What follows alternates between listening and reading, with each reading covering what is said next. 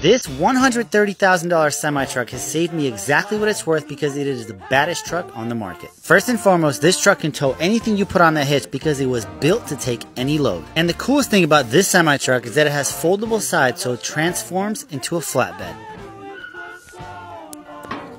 And with a bed that's 14 by 8, you can hold about 8 yards of material so you don't have to make double the trips. It also has a tarp. And the main reason it's saving me money is because I'm selling it. It's a 2020 Kenworth T370 with 2,000 miles and I'm selling it for $130,000. DM me if you're interested.